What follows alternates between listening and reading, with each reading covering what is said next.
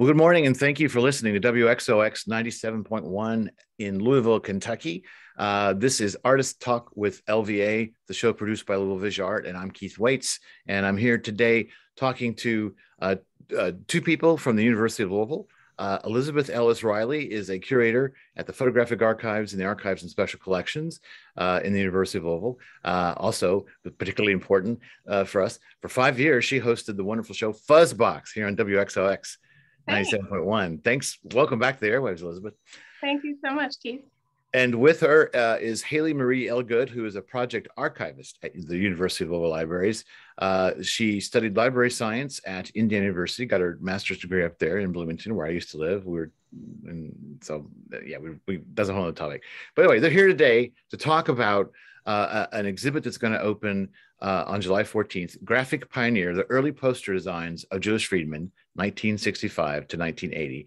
The opening reception for that exhibition will be in the Ekstrom Library on July 14th and will include a ribbon cutting and dedication of the new Julius Friedman Gallery at 5:30 p.m. So two exciting things to talk about. And of course, I don't know that I have to say, but I'm going to start with Elizabeth. Let's start with you. I would gather that a lot of people listening to the show know who Julius Friedman is, but let's start with how would you describe who Julius Friedman was and how that leads into this exhibit? Well, Julius Friedman was one of Louisville's most well-known artists and designers. He started his career in the late 60s and really just created, he was a graphic designer first, and then he branched out doing his own artwork, but people mostly know him for his posters that he created. And he created a lot of posters for Louisville cultural and arts organizations, such as LVA and the Louisville Orchestra and the ballet and so on. And some of those posters that he created even garnered international recognition. So his work is really well known, even beyond Louisville. But he was very well liked, very well known in Louisville, part of the art scene. He ran a gallery for a little while as well. And he passed away in 2017. Right. And so Haley Marie Ellegood, correct me if I'm wrong, I believe you were hired in to work on this project as a specialist on this, right? Yes, I was hired and I began in February working on this project and just going through the stuff and getting it organized so we can make it available to researchers, hopefully next year. Right, because that's the part beyond this exhibit, is that it's getting archived, which is probably a very, very long and sometimes probably arduous process. Had you been aware of Julius Friedman before this? Actually, no, I was not familiar with Julius Friedman until I came across this job posting. But once I came across this job posting, I became really interested in Julius Friedman just because he was local. That was something I really enjoyed. I'm not from Louisville, but I'm from Kentucky. So I like that he was a Kentucky artist and he stayed loyal to Louisville throughout his career. He had several opportunities to leave, but he always stayed here. So that was something that I really liked. And also he was just so talented in many different formats. Right. I love that about Julius, and Ed Hamilton's another example of people that seems like they could have easily relocated to New York or whatever kind of location, but stayed here. And of course, nowadays with the digital world, it's much easier to be a world presence and still live in a good town like Louisville. Elizabeth, now I think there's probably going to be a lot of people, at least of my generation. He hadn't done posters so much in recent years, but a lot of us would remember some of those posters. But I have to believe I don't know the work that dates back into 1965. I think I was first aware of his poster work in maybe the mid 70s or something like that, or late 70s. And I know there was a book that was published, and that, the famous ones that a lot of people know, like the ballet with the shoe and the egg. An egg and the fresh paint, the egg yolk colors. Those the sort of iconic ones. But so talk to me a little bit about that earlier stuff, though. And I think the example that's on your announcement, yes, it dates back from that earlier period too. Yeah, exactly. And what's interesting about this exhibit is that we sort of end it, we're going to present it chronologically in a way, and we're going to be ending it with those two posters that you mentioned, both Fresh Paint and the Louisville Ballet Toe on Egg, because they sort of represent a transformation in Friedman's work and recognition. But we start with 1965 with one of, I think, the first poster that he designed, and it was a peace poster. And it's very indicative of peace posters of the time, of the 1960s, that features a dove. And you would look at it and immediately think 1960s. But it's very different than the work that you may be familiar with, which that Friedman created mostly in the 80s and the 90s, where it's very photography heavy. This early stuff was very graphically heavy. Even manipulated photographs down to, you know, tones and scales not that were originally photographs that he then manipulated to present in a more graphic way. And bold colors, contrasting colors, repetition, scale. These are all of the different elements you see in some of the earlier work, which I have to mention, a lot of was created with his business partner, Nathan Feldy. They ran a design studio called Images from late 60s to around 1980. 1981 is when Nathan Feldy left to go teach at university. And we have that in the gallery. It'll be on the labels which posters were designed just by Julius Friedman and which ones were co-designed between Julius and Nathan. So that's an important point. Well, and do you know about the location? Was that there was a time when Julius had a space down in 2nd and Main, what is now the Whiskey Row Lofts? Right. Was that where Images was located? I believe so. And I'm going to turn to Haley Marie because she's been doing so much research. I believe so. I actually had the chance to speak with Nathan Feldy. He has been a very big part in getting this together. So I've been corresponding with him like through email and also like Zoom. And so initially their studio started out in a van. They were working like out of a van, like this 1930s van they had bought. And then they eventually moved to the studio downtown. So a van seems like such an appropriate place to make a peace poster from the 60s, you know, I mean, my gosh. Yeah, I've seen there's a picture, and one of the reasons why I know what I know about it is that Louisville Vigeart had a gallery on the 2nd floor of that building at one point, and all these people would come around and say, like, you know, we were all in this building at one point, you know, and Julius and Ed, everybody had studio space. Those Main Street buildings used to be before revitalization of downtown.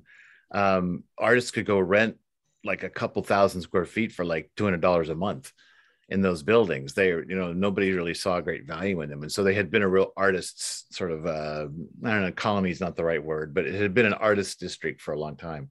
Right. Was there a school? Was the Center for Photographic Studies out of there? It was down there. I'm not sure exactly which building it was, but yes, okay. It was also down in that area. And I think it was part of that whole energy that was happening then. Yeah.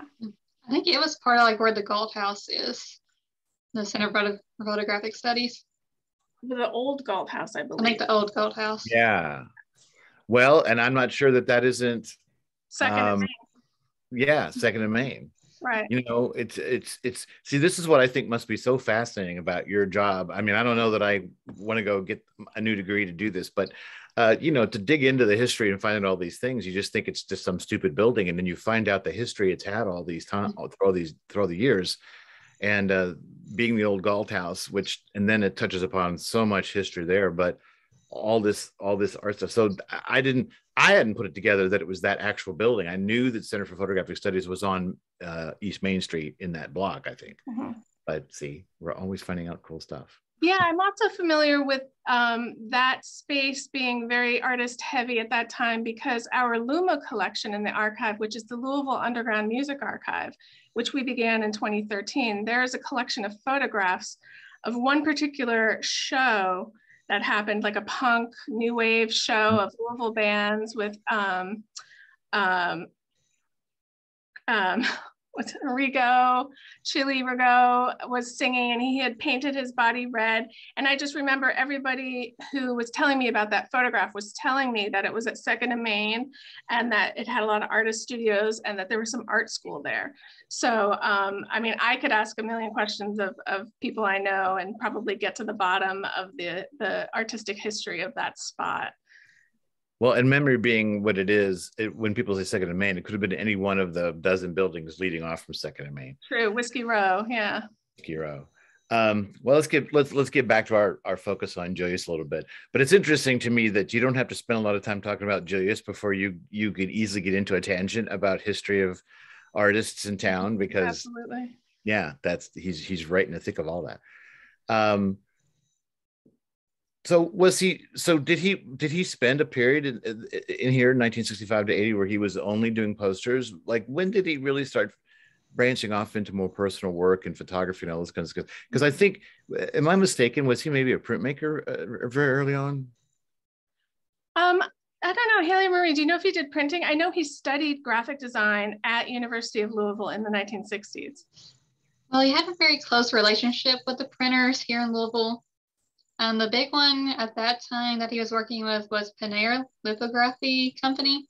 Mm-hmm. And so they gave him a lot of freedom to work with, like, the printing press. So he wasn't exactly doing printmaking, but he had a lot of freedom to play around the printing presses and stuff. So he wasn't just throwing the design out to somebody, he was actually getting in there and doing hands-on. Yes, he was very hands-on, which I think is something very interesting. I wonder how easily that you could do that nowadays. I don't think it's like that anymore. Well, it also reminds me, actually, something that's really interesting about the work that we're showing, and this is all pre-Photoshop. This is all pre-digital. This is all pre-computer. And I studied graphic design in college in the 90s, but we started using Photoshop and different computer programs then. And when I see the work that they created, they really had to make these sort of different effects manually. And I know Nathan has talked to Haley Marie about that, and she didn't understand a word he was saying because it was so complicated and so out of the scope of anything we've done. We have no clue. Well, right now people look at something like the fresh paint image and just assume, like, yeah, easy peasy to change the color on those egg yolks, nothing to it, right? Because you just digitalize everything. He did it, I believe, after he did it at the printers, right, Haley Marie? Yes. Then that's a good example of that kind of thing you're talking about. Yeah. But then the one with is it the French horn with the ice cream? I think was just stacking ice cream. Exactly. Yeah. He worked with a lot of other photographers as well to shoot these images for a lot of those posters. Do you happen to remember, Haley Marie, who shot the French horn with the ice cream by any chance? It's not in the exhibit we're about to show, but I don't remember it off the top of my head. Yeah. But he worked with, like, so many different photographers in Louisville. So I think that's something else that makes this whole collection very interesting. Yeah. There's a lot of collaborative elements to it because he worked with so many people. And so it's really just tells you a little bit of history about the Louisville art scene, as we were talking about. Well, and probably a lot of people he connected with through the Center for Photographic Studies, which we should say was founded by C.J. Pressma. Yeah. Just we dot that I. And the image that we used for the announcement was a program designed for the Center for Photographic Studies. Right. Yes. It's a lot of verbiage that is done graphically. Yes. It's an interesting thing. We'll just point people to the website for right now. Exactly, yeah. Where can people find out more information about the exhibit beforehand? Like, is that on the, I know it's University of Louisville, but is it Ekstrom Libraries, or is it, what would be the Archives and Special Collections social media. Also, the University of Louisville Photographic Archives has a Facebook page, and we've created an event for the opening reception, so people can find information there. as well as our University of Louisville Archives and Special Collections Instagram page. Okay. Was so, you know, we know how these things happen. We were talking earlier. I don't know if we'd started recording yet, but so the fact that there's going to be this Julius Friedman gallery is obviously something that's done. It's either it was either done at the suggestion, you know, somehow his family, his sister, I think, is the person who was really handling his estate. Was there a lot of involvement from the family, from her or anybody else in the family in what you're doing? Absolutely. Well, I should probably give you the whole story about how this came about. Please. Shortly after Julius's death in 2017, I was approached by a really close friend of his that said, we are working on clearing out his house, which if anybody had been to Julius's house, you know, it was large. It was like 9,000 square foot home. And wondering if you would like this stuff for the archives. So Julius's working material, and I said, yeah, absolutely. So myself and my fellow archivists and colleagues spent about 5 days in the house just gathering material from his offices. He had an office on the first floor, and then the basement had at least 3 or 4 different rooms in it, which had just a huge amount of stuff that he had used for his artwork and his graphic design since the 60s. He had been in that house probably since the 70s, right, Haley Marie? He and Nathan Feldy purchased it together. They fixed it up. They ran images out of there eventually. But we were finding stuff from the 70s and just boxing it up, you know, trying to make some sense of it, because I have to say, Friedman was not one to be very organized with his material, and he didn't label stuff or document very well. So we just got piles of stuff, but we knew that it was going to take a lot of focus and attention to make sense of it. And that is exactly why we had to hire a project archivist for this collection, and that's Haley Marie, because we needed somebody dedicated to it, working every day, doing research to find out what is this material, when was it from, what was it for. And so before we took the collection, we had gotten an agreement from Friedman's sister, Carol Abrams, that money would come along with the collection so that we could hire a project archivist to process the collection so that we can organize it, then make it available to the public and researchers, as well as some money for its storage. And if you know anything about Julius Friedman, you know he liked color in his artwork and his design. And so color materials, particularly color photographic materials, really need cold storage to be preserved. And we had been hoping to transform our old wet dark rooms that hadn't been used in a decade into cold storage. And with the money that she donated for that, we are about to begin doing that construction for cold storage. We were able to hire Haley Marie, and then we were able to renovate our gallery, our photo archives gallery. And that is why it's now named the Julius Friedman Gallery. Wonderful. Well, Haley Marie, looking at your resume, you graduated with your master's degree in 2021?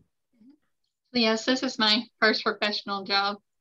That's what I was going to say. Now, this seems like a pretty plum first job, I would guess, but also a very challenging one. Did you expect to get something like this coming out of school? Yeah, I really didn't know what I would get. I knew that there's a lot of project archivist jobs. That's how a lot of people get their start in archives. But I didn't realize I would get a collection this fast, and also just very rich in material. So I just really like all the different materials in this collection, because Julius Friedman designed so many different things. He designed posters, he designed books, stationery, let's see, just all kinds of different materials. And then on top of that, he was also a photographer.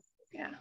So it's just a very rich collection. So it's been probably beyond my wildest dreams to get a collection that has so many interesting materials. Well, and so then this job also, I assume, has a finite date of, I mean, I don't know, but is this like a contract for a year, 2, 3? Is that sort of that's what a project archivist's life is like? Mm-hmm. Yes. So I started in February, and it's a 1-year project archivist position, getting the collection organized and available, ready to be accessible to researchers. So the project will go till next February. And then you'll be moving on to your next. It's probably going to be a hard act to follow, right? Yes, that's for sure. You might get some ordinary. It won't be something nearly as dynamic as Julius Friedman. Maybe. I hope not. I hope you do get another dynamic. But it's like, again, I just think like coming right out of school, what a great job. It seems like. I know friends who've had project archivist positions processing like senators' papers, and woof, is that boring? Well, unless you come across some sort of scandal, I guess. But right, I should be looking for one, but yeah, they possibly could. They probably put that stuff somewhere else before they hire a project archivist, though. You never know. So Elizabeth, do you think there's a chance, like this exhibit, how long is this exhibit going to be up? This exhibit's going to be up till mid-December. So there's going to be a lot of opportunity for a lot of time for people to come down and check it out. Maybe even visit more than once. Absolutely, yeah. Do you think that, can you easily imagine maybe going back into this material and doing another exhibit down the line? Oh, certainly. The challenge was Julius's sister Carol wanted to have an exhibit open in July of this year as the 5th anniversary of his passing. Mm-hmm. And because the collection was not yet processed, I said, okay, let's do an exhibit of his posters, because that's the low-hanging fruit. That'll be the easiest thing to pull out of the collection and be able to positively identify as a poster. And then when we started, Haley Marie, myself, and our colleague Cassidy Mirror started going through the posters, there was just way too much for our one little gallery. So that's why we limited the scope to just his early work for this one exhibit. But there will absolutely be many other opportunities for us to delve further into the collection and exhibit more of his stuff. Could be posters from later on, other decades. It could be his photographic work. It could be drawings that he's done, or just an overview of his career with other sorts of materials. But yeah, absolutely. This is just one tiny little piece of the collection. Well, and it just makes sense, I guess, to start at the beginning. Exactly. So you could eventually, over the years, have a series of 3 or 4 or whatever that all together sort of form a complete retrospective. Right. Yes, I know. And then was it 2015, maybe, the Fraser Museum had a retrospective of Friedman's work, and they had a much larger space to do that. So that was great for Julius, but we just don't have that space. Well, and it was great for Julius, and he had new work in that exhibit too, a lot of new work, and the work on the book, which was, I guess, his last project. Well, actually, we're going to be displaying the poster from the book on a separate, outside of the gallery, right near the archives entrance. There will be a little wall where we're going to have the book, the poster for the book, and a few different physical pieces from that series that he did where he deconstructed books. Right. Yeah, so we will be showing some of that. Well, that's cool. There's so, well, and I guess that's more tied to the fact that you're dedicating the gallery, like it's a part of that. Yeah, right. I remember the Fraser exhibit, and it was great. It was very exciting. But I also remember that the poster aspect of it was so overwhelming, and they had them all over that I think that in a way that's one kind of impact, right? But at the same time, that sort of exhibit was not the kind of exhibit where you could really spend time studying the work, So I'm looking forward to the idea of this kind of focused exhibit. Good. It seems to me, you know what I'm saying, is like that. What that did was just kind of show you again this mountain of work. Yeah. That were just whatever posters they put up was probably still not all of it, but it was a lot of posters. But it was sort of, just a long wall. Telling of Julius's career as both an artist and a designer, because he designed posters, he designed books, did a lot of book design and a lot of locally published books, brochures, Corporate yearly reports was a big thing he did, and both he and Nathan Feldy did, just to pay the bills and be able to do free posters for local cultural organizations. But his personal artistic work, he was a photographer, and he printed on really unique surfaces like metals and fabrics. He was a sculptor, he did sculpture. He did furniture design.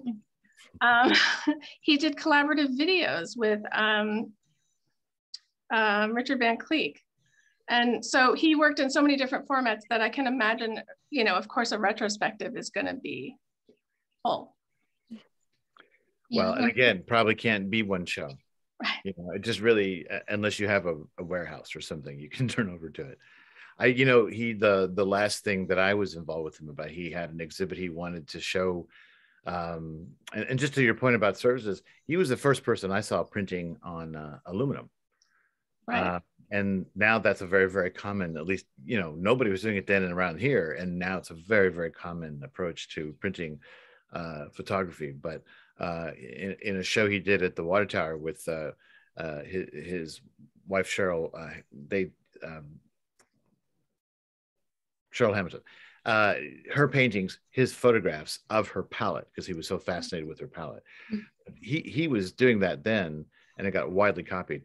But then the last show that I was involved with him on, he wanted to show these images that he was taking a model around on his farm, because he had all this wisteria, and shooting her in among the wisteria. And then Devin Katayama, who was working at Louisville Public Media back then, the terrific reporter, he was out, he got involved, and he made an audio piece, not for Louisville Public Media or NPR or anybody, but just produced his own sort of audio piece. And so that was playing in the gallery with these images and some wisteria vines we had in there. Wow. And stuff. But you know, he was more excited about his collaborators. He saw the model as 100% a collaborator in what he was doing, not just a person for hire in that sort of regard. And so I know that there was a lot of times an image of Julius that he was somehow this sort of arrogant prima donna, and I found him to be the exact opposite. I found him to be so warm and generous. He liked to share his opinions with you, but he was always interested in what other people were doing and doing as much to boost them or support them or highlight them as what he was doing himself. Absolutely, yeah. I thought he was. I learned about his collaboration with the ballet dancer Erica De La O. Yes, yeah. In 2012, the Photographic Archives celebrated our 50th anniversary, and we did a large exhibition down at the Cressman Gallery called Retrospect. And I invited local photographers to come into the archives and either pick something from our collections to inspire them to create something, or pull something that had already inspired them, and we were going to display the works beside themselves. And so the work that Julius selected was a vintage portrait of a little girl in a ballerina angel costume. And he said that specific photograph inspired him to start photographing dancers and ballet dancers. And so for the promotion of that exhibit, I used his work. So his photograph of Erica De La O and the original photograph from the photo archives that inspired him. And that was used on our announcement. Well, see, there's so many different avenues we could spend talking. Here we are talking about stuff that's not even a part of this exhibit. But that's why all of this is so good. You know, he's such a dynamic character in the Louisville landscape. Do you have any favorites? Haley Marie, I don't want to be ignoring you.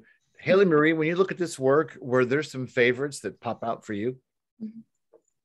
Well, part of what makes this exhibit great is that we're showing posters that haven't really been seen as much as the other more famous ones.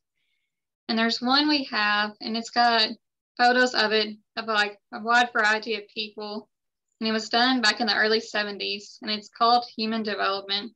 And it was part of a brochure for urban development. I'm trying to remember the exact title, the urban development. Urban renewal, yes.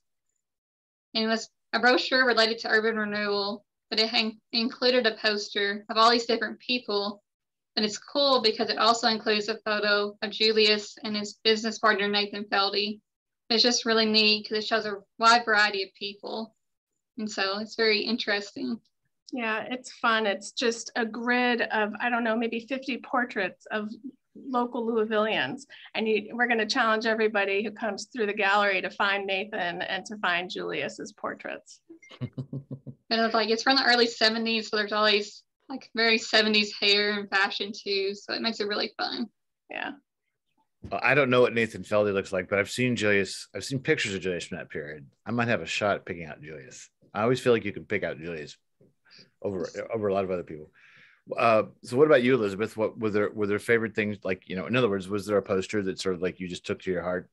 Well, I used it on the announcement for the exhibit. Okay. So the image of, it was a photograph taken by a student of the Center for Photographic Studies. I don't know which one, but it's a sort of silhouette of a person with their arms up in a fashion that makes it look like a butterfly, or shape of a butterfly, with a repeated sort of grade of oranges, yellows, and reds.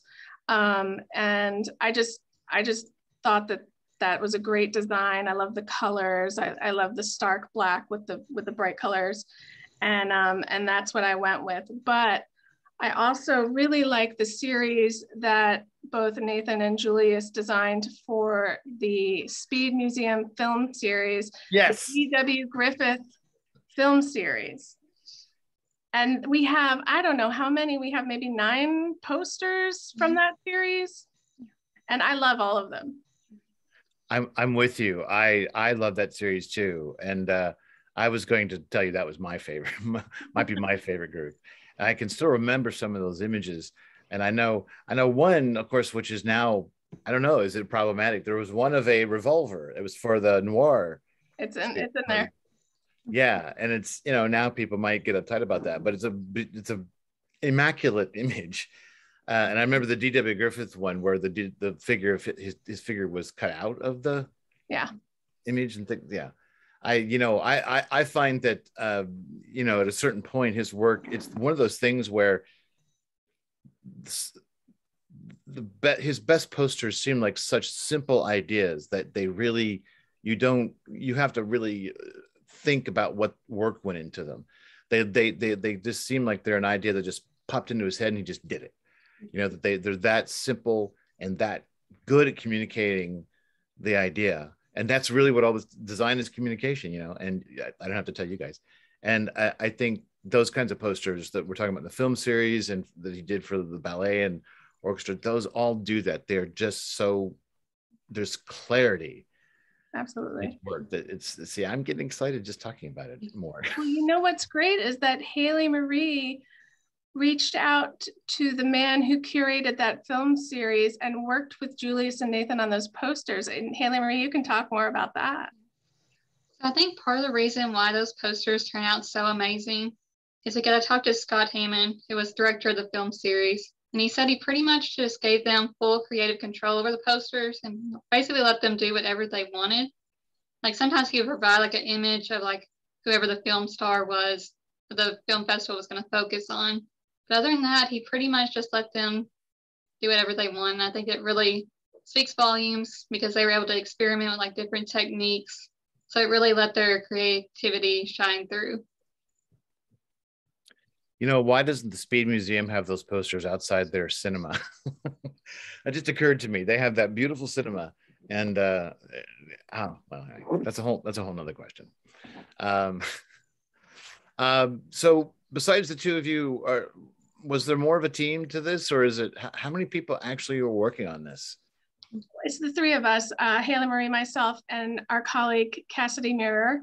She is our imaging manager in the photographic archives, and she also does all of the prep for the exhibits. So she does the framing, does the mat cutting, and then usually does the hanging of the work, although three of us are going to meet next week to really talk about mounting and the order in which we're going to put everything.